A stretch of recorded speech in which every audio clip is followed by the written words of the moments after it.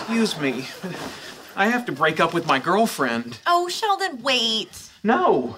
You've opened my eyes to the truth. Amy has made me a more affectionate, open-minded person. And that stops now.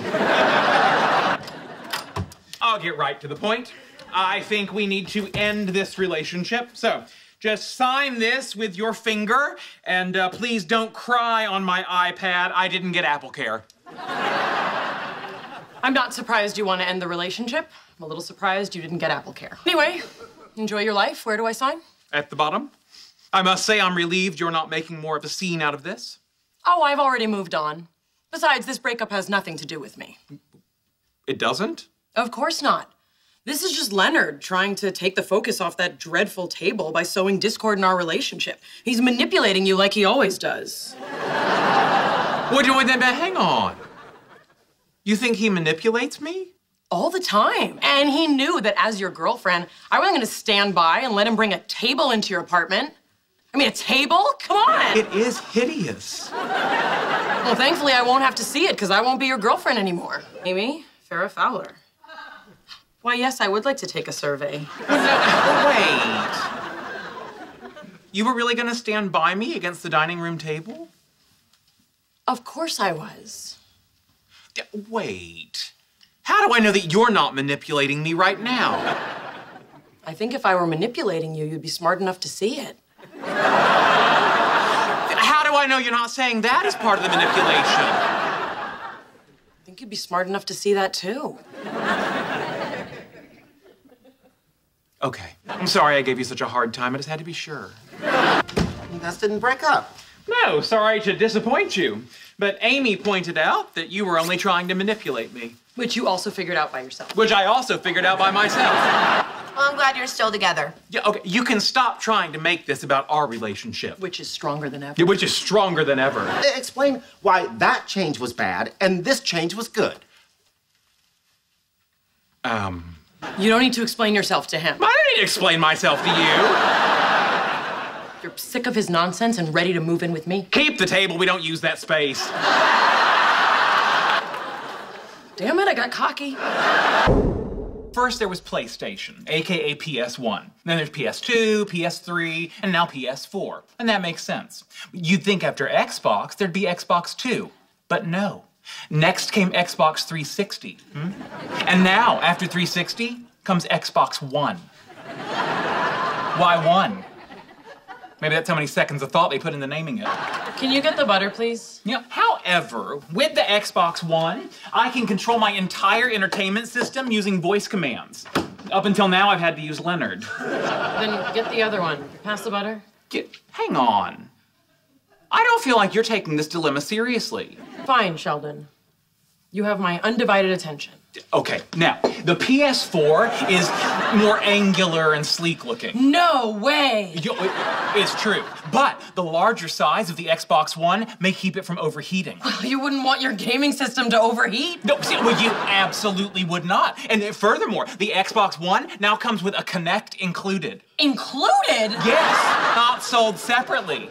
Although the PS4 uses cool new GDDR5 RAM, while the Xbox One is still using the conventional DDR3 memory. Why would they still be using DDR3? Are they nuts? See, that's what I thought. But then they go and throw in an ES RAM buffer. Whoa, wait a second. Who's they? The Xbox. You're kidding! No, I am not. And this ES RAM buffer should totally bridge the 100 gigabit per second bandwidth gap between the two RAM types. This is a nightmare. How will you ever make a decision? You see, I don't know. What should I do? Please pass the butter!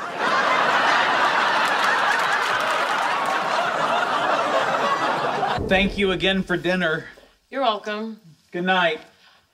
It's date night. Aren't you, forgetting something? Oh, of course.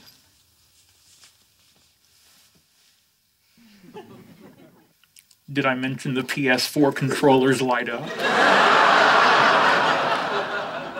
No.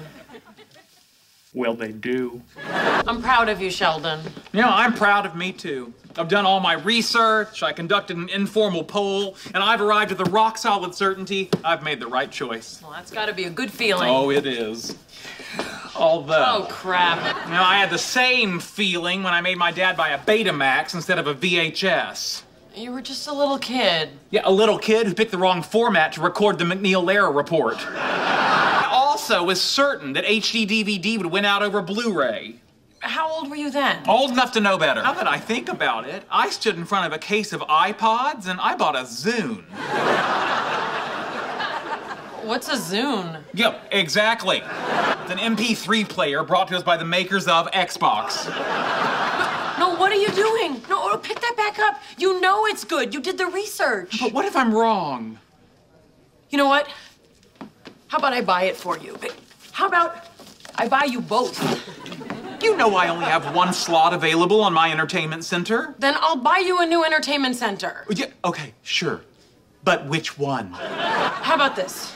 I've heard that if you flip a coin, it will tell you how you actually feel, because you'll either be disappointed or excited by the outcome. Interesting. So heads, it's PS4, tails, it's Xbox One. All right, I'll try. What is it? A quarter. Could have given it back to me. That was a choice. On the one hand, the Xbox One has a better camera, but the PS4 has a removable hard drive. Thoughts? I can't feel my legs. Oh, I'm sorry, guys, but the store closed 5 minutes ago. But I haven't decided yet. You have to come back tomorrow. The registers are closed. Let's get you some food. You'll feel better after you eat. Okay. What do you want? Like Thai food, a burger? I don't know! Hey, look, a quarter!